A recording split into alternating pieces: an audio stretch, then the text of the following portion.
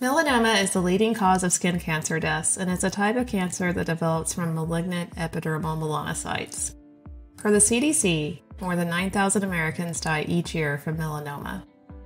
The primary cause of melanoma is exposure to UV radiation from the sun. It's an extremely metastatic cancer that can quickly spread to nearby tissues, especially to the brain, bone, liver, and lungs. Melanoma can appear anywhere on the body where melanocytes are present, but it's most commonly found on new moles or birthmarks. Approximately 25% of cases come from existing moles. There are differences in the way melanoma affects men and women.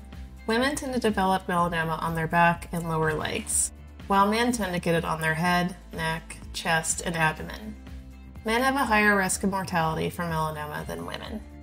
Individuals who sunburn easily, have lighter skin, have freckles and/or atypical nevi, and have used tanning beds before the age of 30 are at a higher risk of developing melanoma.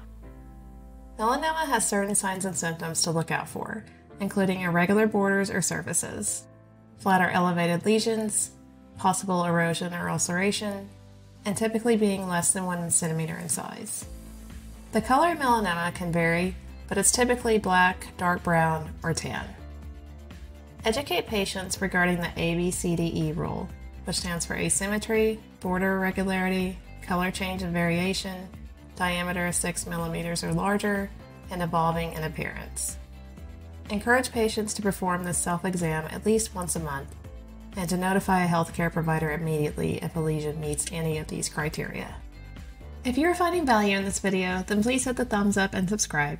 And check out the link in the description to purchase an instant digital download of the Integumentary System and Disorders Nursing School Notes, which includes melanoma skin cancer reviewed in this video.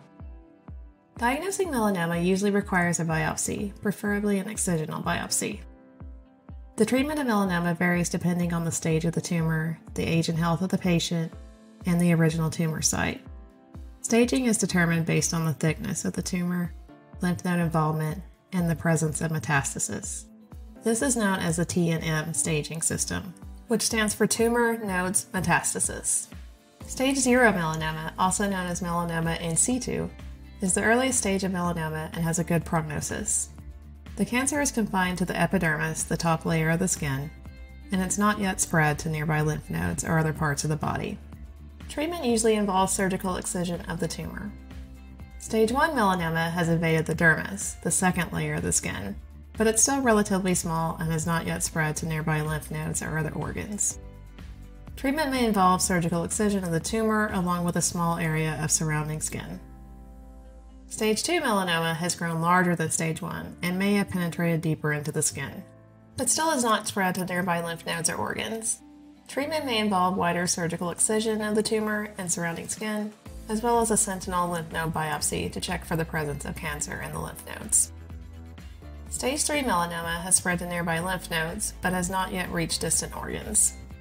Treatment may involve surgery to remove the tumor and lymph nodes, as well as adjuvant therapy such as radiation, immunotherapy, or targeted therapy to help prevent recurrence. Stage 4 melanoma is the most advanced stage, and the cancer is spread to distant organs such as the lungs, liver, or brain. Treatment may involve systemic therapy such as chemotherapy, immunotherapy, or targeted therapy, as well as surgery and radiation to remove or shrink tumors. Palliative care may also be prescribed to assist with symptom management and side effects of therapy. Unfortunately, the prognosis for Stage 4 melanoma is poor, with less than 10% of patients surviving beyond 5 years. It's very important for you and patients to be aware of the risk factors, signs, and symptoms of melanoma because early detection and treatment are essential for improving the prognosis of this form of cancer. Please feel free to leave a comment if you have any questions, and thank you for watching.